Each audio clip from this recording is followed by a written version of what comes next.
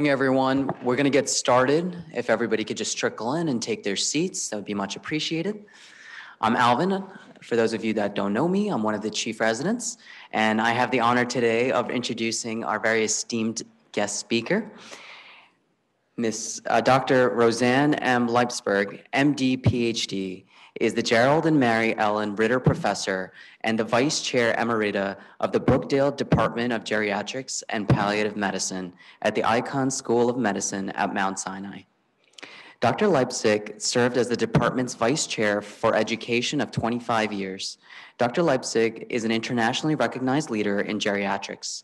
She has received numerous awards for her work, including the American College of Physicians Richard and Hinda Rosenthal Foundation Award, a Joy McCannon Scholar Award recognizing her expertise in mentoring in medical education, the 2008 Denise W. Janigan Memorial Award for the American Geriatrics Society, a Brookdale National Fellowship in Geriatric Medicine, and in 2014 received the Paula Edelbrick Community Service Award for services and advocacy for GLBT elders.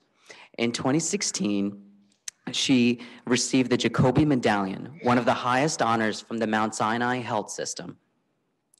She is also the editor-in-chief, a monthly newsletter for consumers, and past chair of the Geriatrics Working Group of the United States Preventative Services Task Force and the American Board of Internal Medicine's Subspecialty Board on Geriatric Medicine. She has published over 100 articles and was the deputy editor for the 4th edition of Cassell's Geriatric Medicine. Dr. Leipzig's new book, Honest Aging, An Insider's Guide to the Second Half of Life, describes what to expect physically, psychologically, functionally, and emotionally as you age, what you can do to adapt to your new normal, and how to have an enjoyable, engaging, and meaningful old age. Ladies and gentlemen, please join me in welcoming Dr. Leipzig.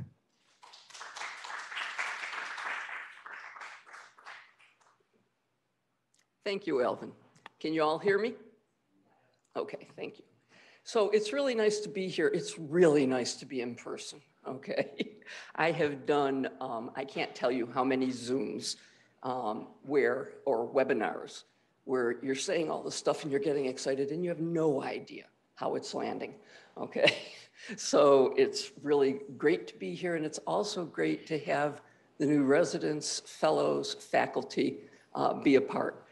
So I'm speaking on Honest Aging, which is the title of my new book, but I'm talking to you about being a better doctor for older adults.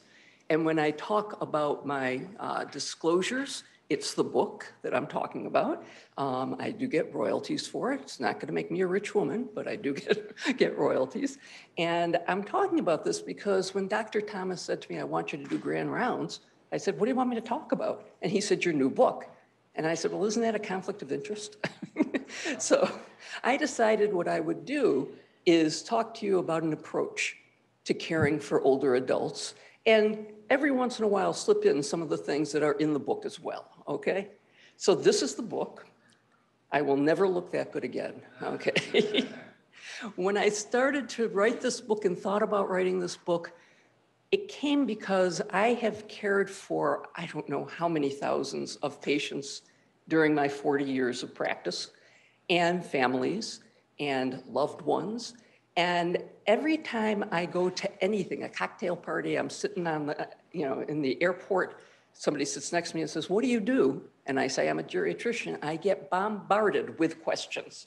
Is this normal? I have this. Is this normal? What's not normal? What can I do about this? So I went to find a book that they could use, and I couldn't find one. But what I found and got me thinking was this, which many of you know, right? What to Expect When You're Expecting, that was written by Arlene Eisenberg and her daughters, and is now in the I don't know how many edition. And I thought, that's the book I want to write, but for aging, okay? So the objectives of today's talk are 3.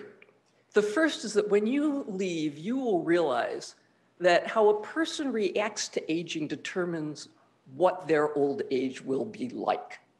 That perspective is really, really important. The second is that 80-year-olds and 60-year-olds differ from each other. Now, I'm not going to say that the numbers are specific. It's not 79 versus 61, but in general, as you get older, there are physiologic, pathophysiologic, sociologic things that occur that make you different than younger people.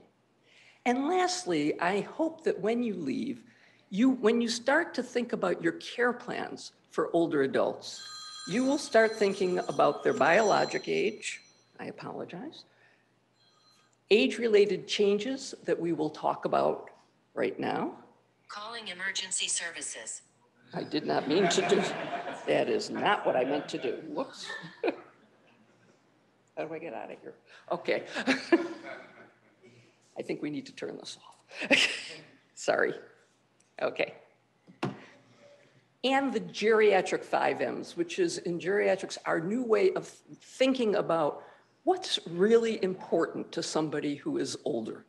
And it's what matters to them, their mentation, mobility, what we do to them with medications, and multi-complexity. And I'll talk a little more about that in a little while, all right? So that's what I'm hoping that we will achieve.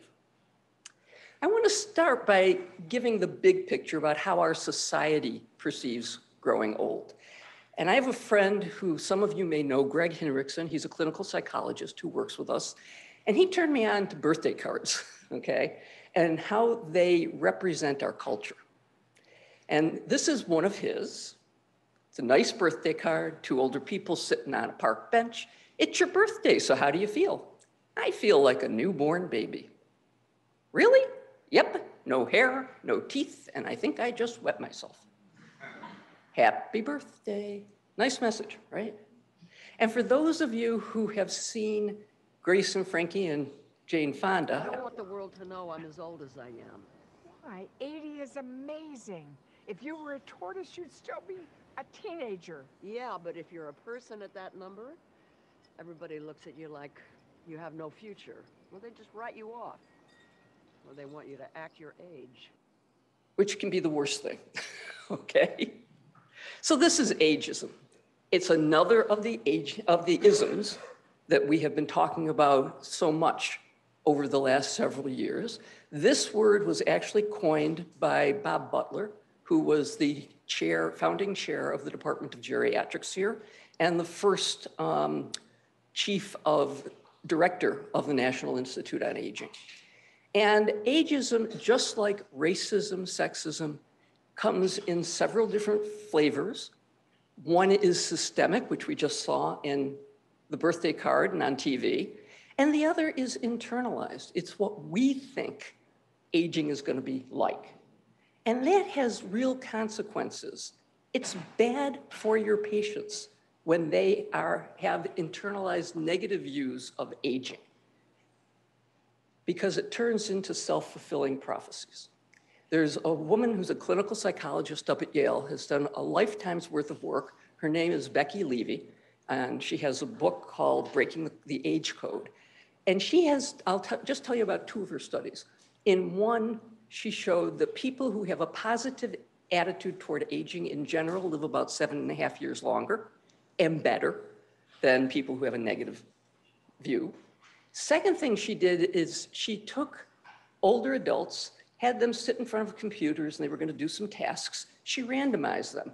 One group, she sent subliminal images that were negative of aging, and the other group, she sent subliminal images that were positive of aging. And then she had them do what I've always considered to be objective tests of hearing and of memory. And their ability to do memory tests and hearing tests was worse if they had gotten the negative images right before they did the test. So what you think you can do really influences what you even try to do. And it's bad for you as well, because you're prejudiced against your future selves.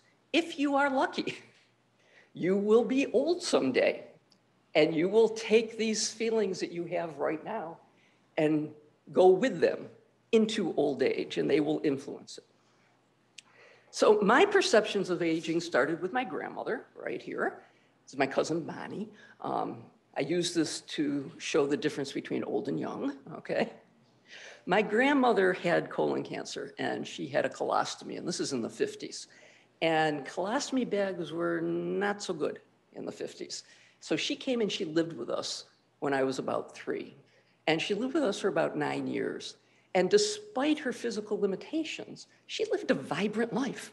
She went out, she went with her friends, she volunteered, she made us challah every Friday. She was an amazing woman. And if I had asked her about what it was like to grow old, she would have said, you're only as old as you let yourself be. It's a great way to think about aging, okay? So what is old age? We all have our own perceptions and beliefs. This is Bernard Baruch, who was a great statesman. To me, old age is always 15 years older than I am. And I have to say, in my life, that's been kind of true. When I was in my 30s and I was doing a fellowship, my program director had a 50th birthday party. And I was like, oh my God, he's that old? Now I'm 72. When somebody has a 50th birthday party, I go, how can they be that young? Okay, it's really a perception that you have over time. So how do you feel about growing old? My grandmother was kind of a wise old owl. She wanted to know everything she could and then do what she could to make her life as enjoyable, engaged, and meaningful as possible. But there are a lot of people who are scared about old age and are worried about it. And then there's the vast majority of people who don't want to think about it at all. Head in the sand, okay? So what is it that we're afraid of with growing old? Well, when you ask, most people will say death. And very honestly, that's not the thing most older people are concerned with. Younger people, without a doubt.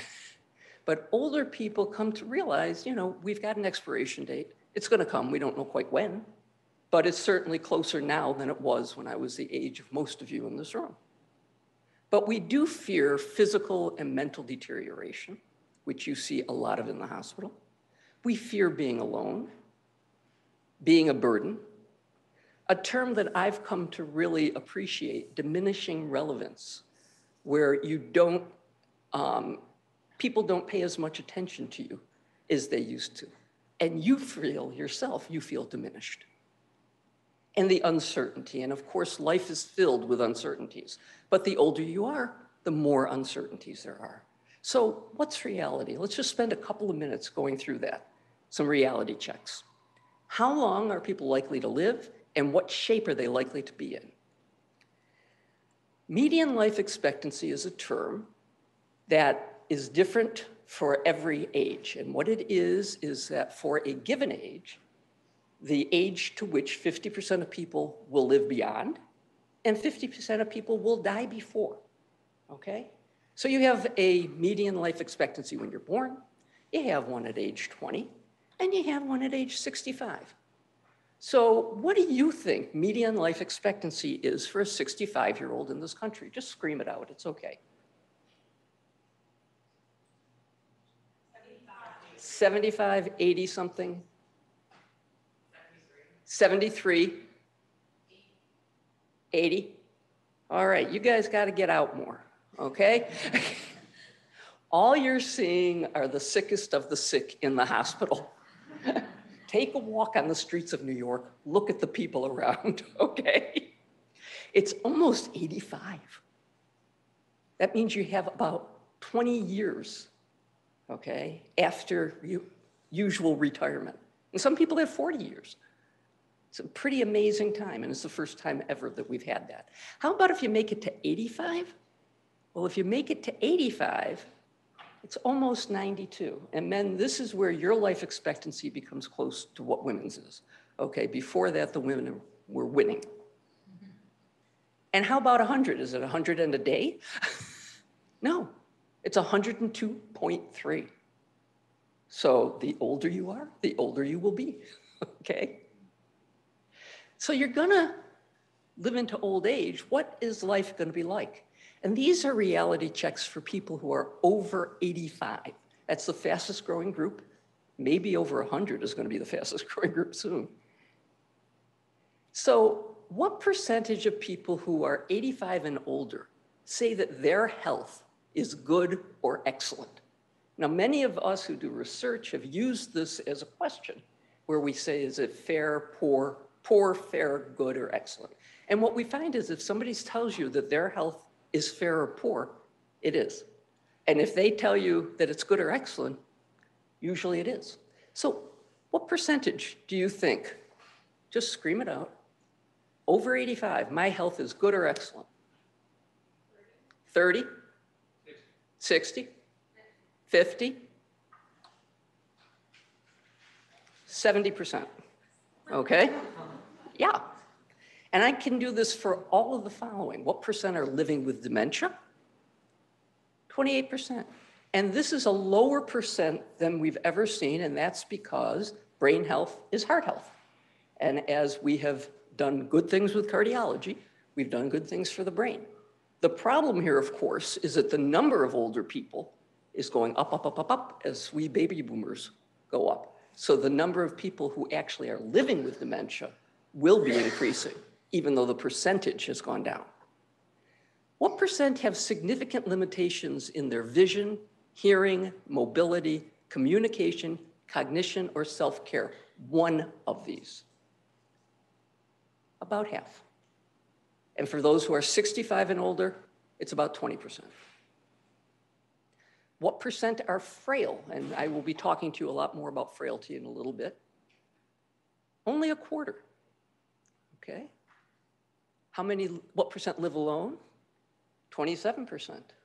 And men, this is where you win because you're much more likely to remarry, okay? And not be living alone. Living in nursing homes? It's only 15%. And feel that they are a burden, and this is just from one study, okay? But it was 10%. So do those numbers jive with what you had in your mind before we went through this? For most people, no. To sum it up, most of us are gonna live into old age, and we're gonna be in pretty good shape, okay? So think positively about this. So let's talk about who you will be or who anybody would be in old age. And I'm gonna tell you about 3 of my patients who are all 85. This is Rose, this is Isaiah, and this is Nancy, okay? Rose, these are pictures I obviously got from the internet, but she really does look like this, okay? She considers her health excellent, and it is. She developed new hypertension, and she got really upset because she'd never had any problems. And I said to her, you know, 90% of 90-year-olds have systolic hypertension. And she said, oh, it's normal. Great. And I said, yeah, it's normal, but you still need to be treated. And she said, why? If it's normal, it's what happens to everybody. And I said, well, you know, when I was in training, we did not treat people with high systolic blood pressure. We were afraid we were going to cause a stroke. And then the studies were done, the RCTs were done, and they found that you decrease the risk of stroke and of heart failure by about 1/3. So you need a pill, and she takes her pill. She has a great chance of making it to 100. She has 8 great-grandchildren. She wants to be around as long as possible. This is Isaiah, also 85, but not as lucky. He got diabetes. He's had it for 40 years, and now he has low vision. He has a lot of trouble seeing. He also has COPD, and now he got rheumatoid arthritis on top of all of this, and he's concerned. He's in pain. He's got difficulty using his hands, and he loves using his hands. And he's depressed, and he's scared about what the future's going to bring. And then there's Nancy. Nancy has mild Alzheimer's, also 85, COPD. She lives alone. She's recently lost 10 pounds. Her clothes are getting kind of big on her. She has more difficulty walking. You can see she's already using a cane. She's afraid of falling. She's short of breath when she's walking, and she's unsure what medication she's taking, which makes me nervous. So here they are, all the same chronologic age. And in geriatrics, we use the term heterogeneity of aging. And basically it means you've seen one 80-year-old, you've seen one 80-year-old, okay? As opposed, older adults are more variable one from the other than any other age group, okay? But what about biologic age? What is biologic age? Well, biologic age is a relationship between your current health state and how near you are to a worsening health state or to death. We don't have a way to put this into an algorithm and say, although some people think they can, and say, you know, you're actually 78 years old, you're actually 82 years old, okay, you're actually 105. We don't have that, but people are working on it. And at this point, the estimations have two forms. The first form is clinical features, and I'll go through that with you, looking at frailty. And the second are biomarkers, where people are looking at things like CRP, creatinine, hemoglobin A1C, systolic blood pressure, et cetera, and trying to put them together and see how good these are at giving us a sense of how near somebody is to serious illness or death. There's also a term which I just learned about, and I just want to share it with you because I find it very meaningful. The term is weathering, and this is a book that just came out by Arlene Geronimus, The Extraordinary Stress of Ordinary Life in an Unjust Society. And she talks about how weathering appears to accelerate biological aging. It's the growing disparity in physiologic functioning due to continual exposure to adverse conditions. And we look at that now with the social determinants of health to some degree, but we don't look at the stress of being exposed to a racist society, to having to deal with neighborhoods that are unsafe, things like that. And she calls this weathering. It accumulates over the lifespan, and she believes it contributes to premature health deterioration. So this is a slide that appeared in a Lancet article in 2022, looking at US life expectancy over 20 years from the year 2000 to 2019, right before COVID when everything changed, okay? And what we're looking at here in the middle, in the black triangles, are the numbers that I gave you at the beginning for median life expectancy in this country. But when we start to break it out by race, ethnicity, we see some real differences. We see that white adults tend to be very close to the mean. Latino and Asian or Pacific Islanders have a greater life expectancy. And during these are people who self-identified, and we don't have reasons for it, we just have the data. And over this 20 years, their life expectancy increased. American Indians and Alaskan Natives had a very low life expectancy, and it didn't budge for 20 years. And Black Americans even had the lowest life expectancy in 2000. It increased over the next 20 years, but they're still not where white Americans were 20 years ago. So we have a lot of work to do. And I think, to me, the concept of weathering may have something to do with the lack of longevity in some of these groups. So here we are, back at our 3 patients, and we're talking about biologic age.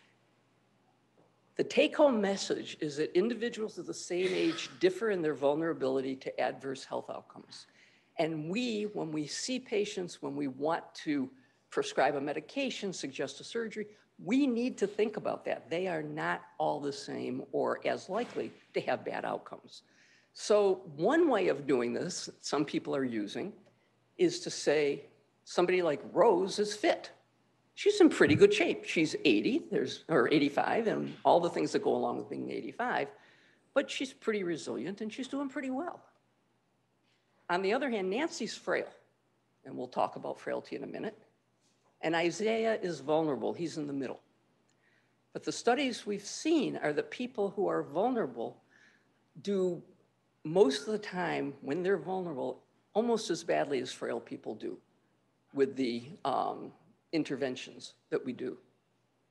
So let's start with fit. What do we mean by fit? So I don't know how many of you have seen the Rose Chast book, Can't We Talk About Something More Pleasant? It's a cartoon book. She's a cartoonist from the New Yorker. She's marvelous. So what does fit mean? Spry, totally independent, just like a normal adult, but with silver hair, okay? People are trying to get us to believe 80 is the new 60, and it isn't. So what happens with normal aging? You're gonna walk more slowly. Our comics make a lot of fun of our older Congress people, et cetera, because they walk more slowly. But that's a part of aging. Your gait speed decreases, and there are lots of reasons for it. there is a change in the distribution of fat in your body. So you get flabby arms and you get a pot belly. And every year I get a couple of patients in, I just had one last week, saying, I'm doing fine, but my belly's getting bigger. What do I do? What's going on here? And I said, no, it's not a tumor. This is, after examining her, of course. You have senior moments. The medical phrase for this is tip of the tongue phenomenon, okay? It's a problem with recall, not storage. You've got the information there, but you just can't get it out, okay? It's not dementia. They have more adverse reactions to medications. Study after study, the more medications a patient is taking, the more adverse reactions they're likely to have. So it's really, really important to be sure that the medications they're taking are ones they need to be taking, that they are at a dose that is appropriate, because pharmacokinetics and pharmacodynamics change as you get older, and you get more bang for the buck. Just like older people are cheaper drunks, you should pardon the expression, but it takes less alcohol for them to feel what people like to feel with alcohol. It's the same thing with medications. Oftentimes, they need much less of a medication, and that can be a medication they've been taking for a long time.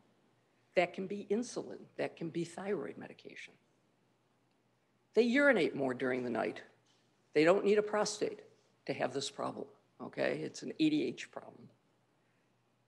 This is really important this year and with climate change.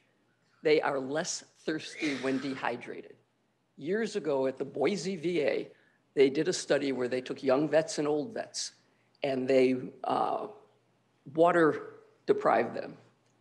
And they put water near them, and they waited to see at what point people got thirsty and started going for the water. And young folks, much earlier than older folks. So people don't recognize that they're getting dehydrated. And I tell my patients, you may not feel it, but if you're gonna go out in this, you better have that thing of water and be using it, okay? Certain diseases present differently, and we tend to call these atypical presentations of disease. But for older people, they're the typical presentation of disease. So 50% of people who are 80 and over who are having a heart attack are not gonna tell you they have chest pain or pressure. They're gonna have shortness of breath, they may have syncope, they may have confusion, okay? So you need to think about it. And lastly, yes, older people are still having sex, okay? Fewer than younger people, but they're still having sex, but it's less spontaneous, okay? People need stronger stimulation than they had, and they need to sometimes have things around to help with joints that ache and things like that. So those are things that are quote unquote normal. What's not normal but really common? So back to Roz Chast, I could see that they were, just talking about her parents, they were slowly leaving the sphere of TV commercial old age and moving into that part of old age that was scarier, harder to talk about, and not a part of this culture. And what she's really talking about here is what we call geriatric syndromes, okay? So these are the geriatric syndromes. They have to do with falls, gait and balance, cognitive impairment, weight loss and malnutrition, impairment in vision and hearing, incontinence of urine and bowel at times, mood disorders, people saying they just don't have the energy they used to have, arthritis and pain, sleep problems, and frailty. There's that word again, and we'll get into it in a moment. So what's different about this from a medical condition? These are multifactorial. There are lots of reasons for these things to happen. And the good news is the more of these things that you're able to tweak, the better the person's gonna do. So the take-home message is don't come to premature closure when you're trying to figure out what's going on and what's causing this. Think about all the things that you might be able to make better. So for example, if I told this guy to exercise, he would be making his gait better, he'd be less likely to fall, his cognition better, his mood better, his energy better. He would sleep better, he would be less frail, I'll show you that in a moment. If he does the right exercises, would be less likely to be incontinent. And again, the right exercises could help him with the arthritis and pain.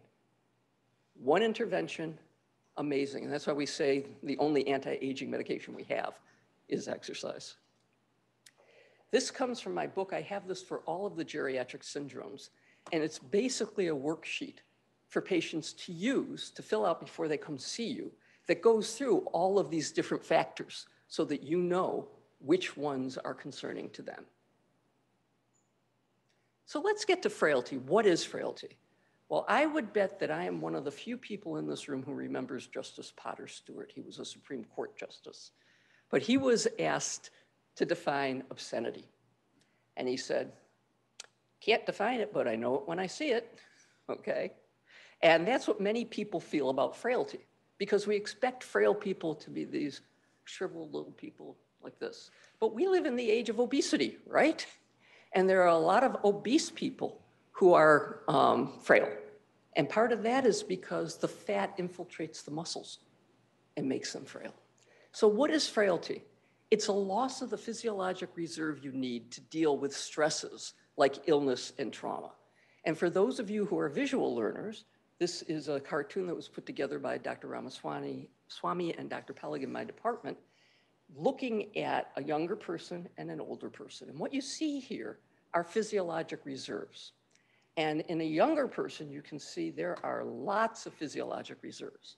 But as you get older, you are using these physiologic reserves to do your everyday activities, okay?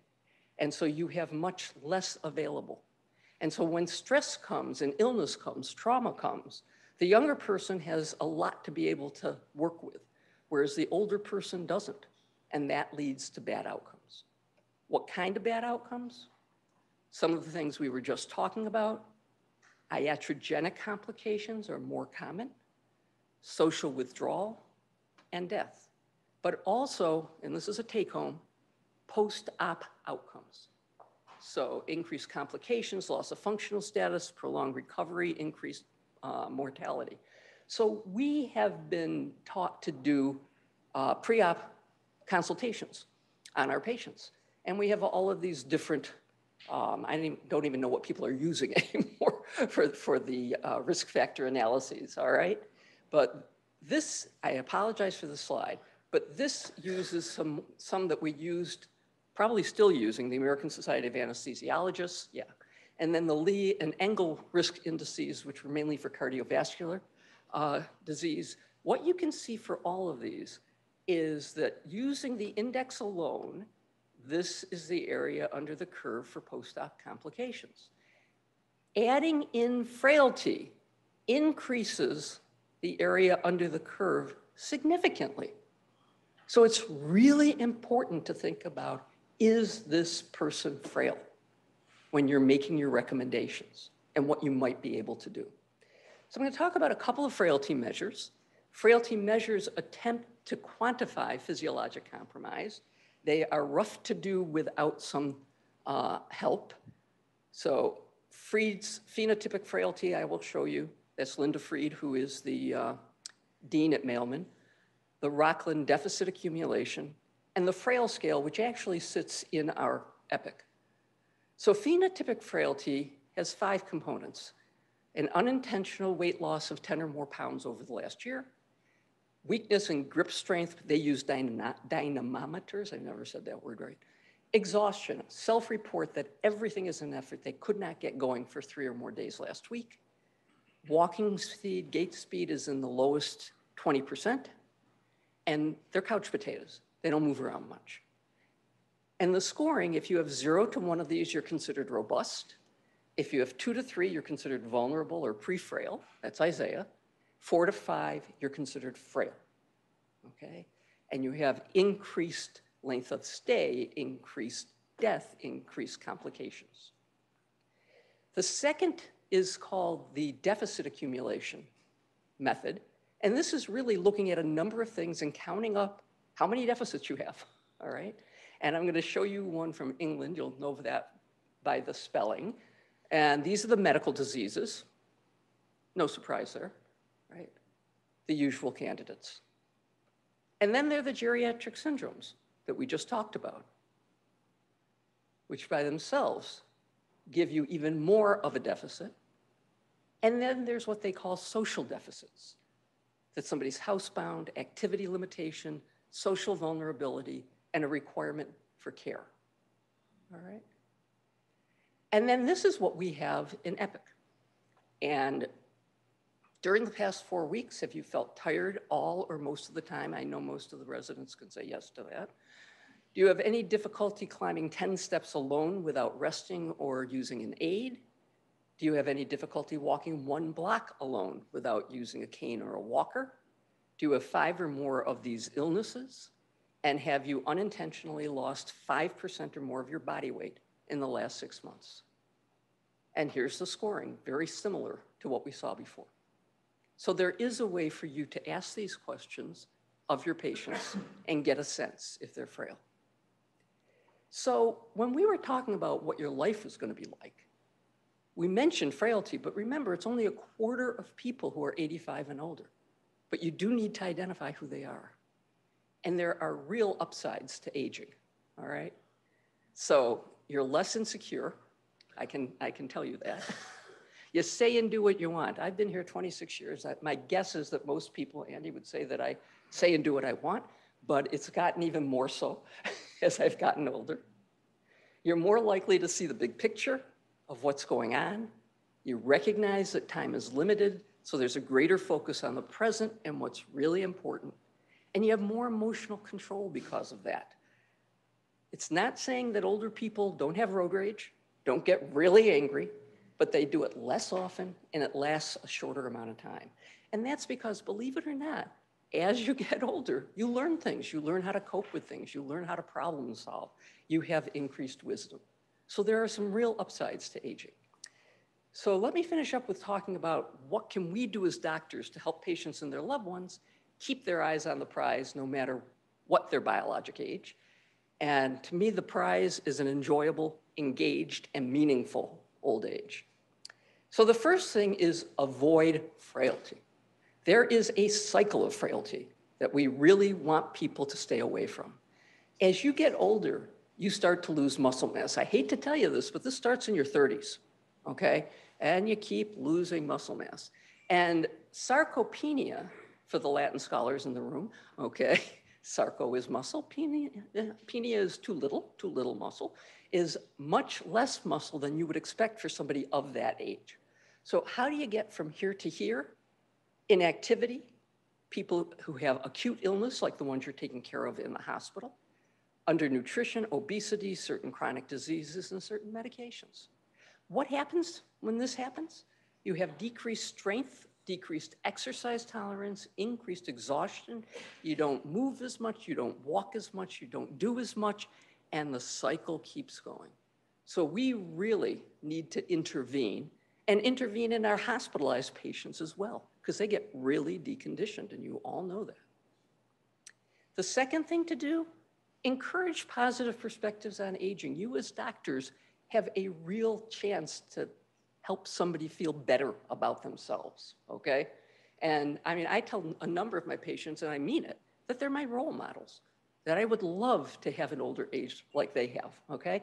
Mike is one of them. So those of you who may remember Jackie Gleason or the Honeymooners, okay? That's Ralph Cramden, that's the picture, but the patient was Mike. And Mike had 50-something years of marriage to a woman. He was a bus driver. He was a mailman. And he nursed his wife during the end of a terrible disease. I met him when he was about 85, and he came in, he said to me, "Life began at 80. I said, "Oh yeah?" He said, "Yeah." I said, "Why?" He said, "I got on Match.com. I met this woman. She's a writer, she's an author, she travels the world. It has been great. I'm writing plays, I'm going to all these things with her." She was also my patient. She died about 7 years later. About 2 years later, Mike comes in, back on Match.com. There was Midge, okay? And he was living half-time with Midge and half-time with his daughter at this point, all right? He has had more stents than probably anybody in this hospital. And he just keeps going. Most recently, he's now 95. He moved out to California to be with his son and live in an assisted living. And the women in assisted living are having a good time with Mike, okay? So it is what you make of it, all right? Another thing to really help your patients with is adapting to your old age. Things are gonna change. They're not gonna be what they were when you were younger, okay? So does anybody know who this woman is? You probably know her name, Grandma Moses, okay? So she was a painter. She started painting at 76. The reason she started painting at 76 is that her arthritis got so bad she couldn't embroider anymore. And she painted every day until she died at 101, okay? Help people to think about what matters to them and how they can get the same pleasure doing something else, how they can adapt. We need to help ourselves and our patients reframe the idea of independence. You know, this is America, autonomy, freedom, self-reliance, right? And if you're not independent, you're dependent, and that's bad. So how about interdependence? That you don't need to do everything independently, that you use those things and people that you need to be able to do what's most important to you. If you want to go to a concert at 8 o'clock that's at Lincoln Center, you take a nap in the afternoon. You get somebody to drive you there, or you get a car, or you have an aide. You do whatever it is, and you can't hear that well, so you got hearing aids, so you can hear and participate, okay? It's not that you're dependent. You're making yourself more independent. So finishing up with the geriatric 5 M's, we have multi-complexity, which is the whole person. This is what you need to think about when you're making a plan for older people. How do you put it all together so that you maximize their mind, their mentation, their mood, their mobility, which is very important to them, their medications, so they're not taking too many, but they're taking what they need to be taking. And most importantly, that you know what matters most to them, because that's really what their medical care is in service of. It's not in service of a hemoglobin A1C, okay? I can guarantee you. It's to let them be with people, have conversations, do their art, whatever it is that matters to them. So I'll end with tips on being a better doctor for your patients. The first is resist ageism wherever you see it. In our offices, on the street, it's not uncommon for people to say to an older patient, "You're so cute. I want to take you home with me." I have to say, when you walk, and people are trying to be nice, I know that. But when you walk into the doctor's office, it's like the last thing you want to hear. You're worried, you've got things you want to talk about, okay? And you feel like you're being kind of pushed off, you're infantilized. Prescribe socialization and engagement. Get people outside, get them into the sun, tell them, find a group that does things that they like to do. The pandemic taught us about loneliness. It taught us that it's as bad a risk factor as smoking cigarettes, okay? This is public health, we need to do this. Help your patients right-size their expectations. They are not gonna be able to do everything they could do when they were 20, okay? A friend of mine's father was a Marine. He went back at 75 to the gym. He was ready to quit after 3 days, okay? He expected to be able to do everything he could do at 20. And I said to him, you know, the Boston Marathon has a 20-year-old group and it has an 80-year-old group. And there's a winner of the 20-year-old group and of the 80-year-old group. But the time difference is considerable in terms of hours, okay? But that 80-year-old is in the best shape any 80-year-old could be. That can be you. So we need to get people to realize that it's, yes, you lose things, but you gain things as well. Every time you see your patient, look at that medication list. Do they need this medication? Are they still taking it? Did somebody tell them 100 years ago, you should take this for life, and so they're still taking it? I have a 6-month rule. When somebody refuses a suggestion that I make, within 6 months, generally, they'll say yes, okay? Whether it's a hearing aid, or an aid, or a cane, okay? You just keep talking to them about it. And eventually they get it, that it's gonna make their life better, all right? I mean, all of you have things in your ears, right? Doesn't make you look older. Teach your patients to advocate for themselves and encourage them to let others advocate for them as well, particularly in healthcare. This system is so broken. Anybody who can help, and if you are a medical student and you have time to be able to sit and really help someone with this, that's a wonderful thing. Laugh more, don't be so serious. You and your patients, okay? It's good for you. and be a doctor who knows the difference between caring for 80-year-olds and 60-year-olds. So these are the objectives I hope that you're walking away with, that how a person reacts to aging determines what their old age will be like, that 80-year-olds and 60-year-olds are not the same, and you can formulate your care plans based on biologic, not chronologic age-related changes, and the 5 M's, what really matters. So who are you in old age? I'll end with this. This is a picture I got off the internet. I've never been able to get permission to use it because I can't find out where it came from, but it's the same guy 4 times in life, right? Here he's like in junior high, here he's after college, here he's midlife, and here he's old. He looks in the mirror, he sees all of this inside him, okay? You look when you meet him and you see this. Remember, all of this is there, or as Gertrude Stein says, we're always the same age inside. Okay? Thank you very much.